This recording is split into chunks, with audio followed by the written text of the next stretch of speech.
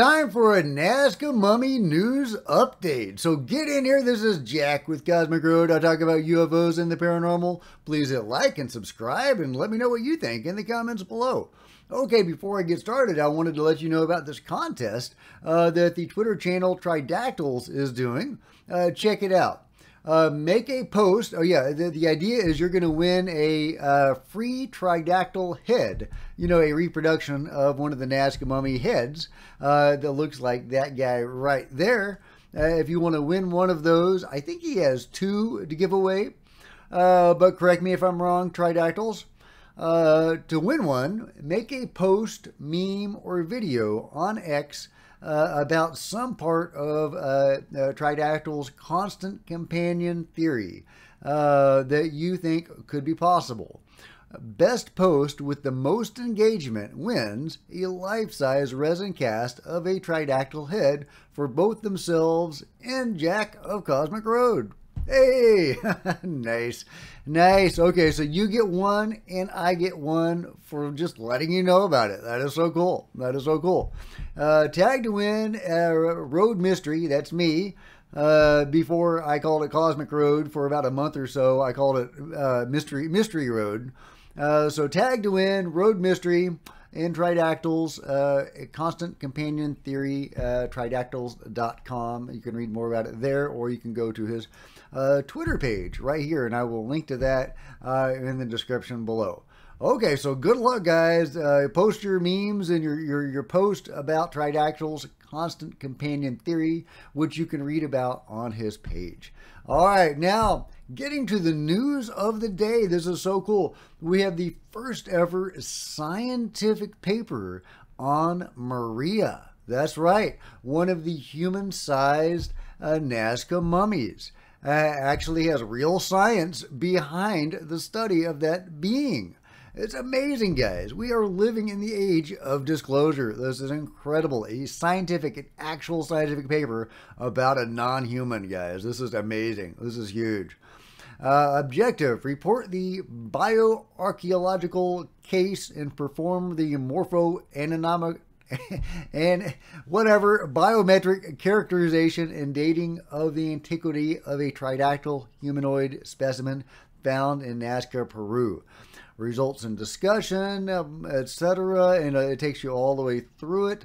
There is supposedly in English and a Spanish version of it. Now you can see this was kind of mixed. That's in Spanish and this is in English. But yeah, introduction. It takes you all the way through it. A theoretical framework, social archaeology, and social bioarchaeology. Well, I've never heard that word before, bioarchaeology, but that's kind of cool. Yeah, and it goes all the way through the criteria, the body age dating technique, the case presentation, the head analysis. There's the scans you can see.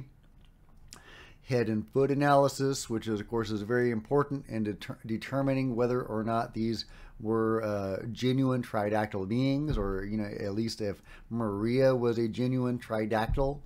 Okay, let's just get to the conclusion, the discussion.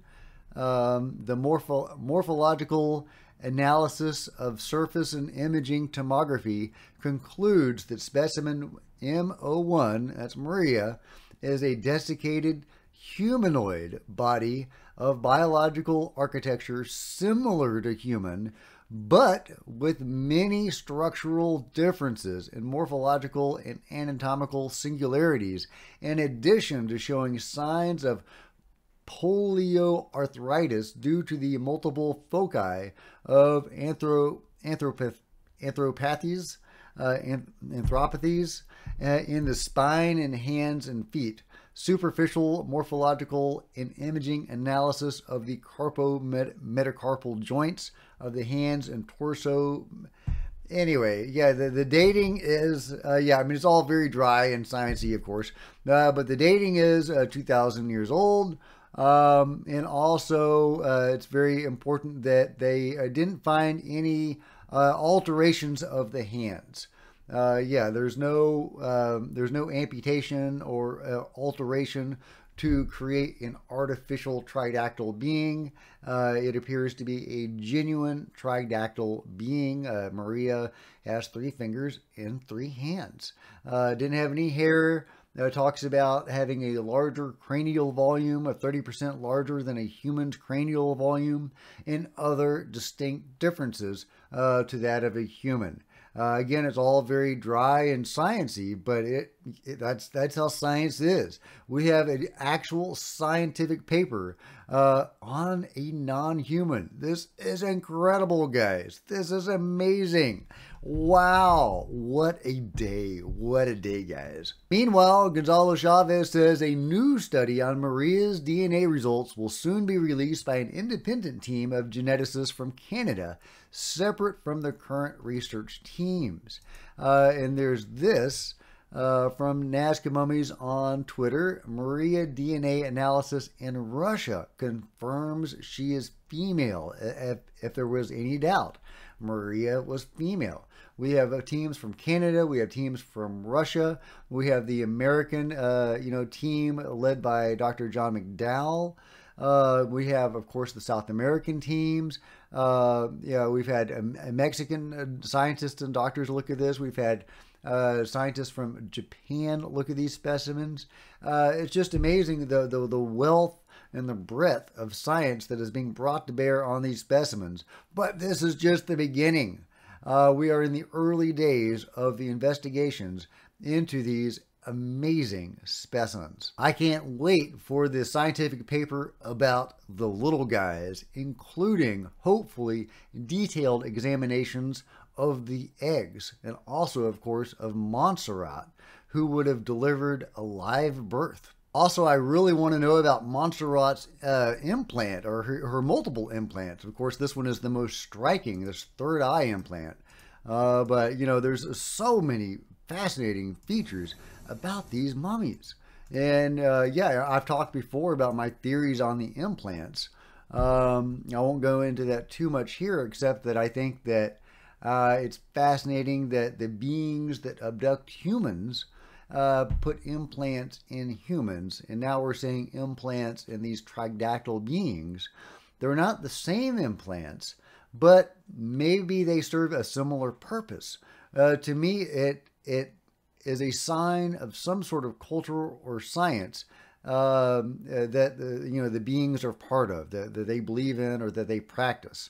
Is it a cultural artifact? Is it a cultural practice that the beings that abduct people do? Unclear. Is it, what their science has led them to?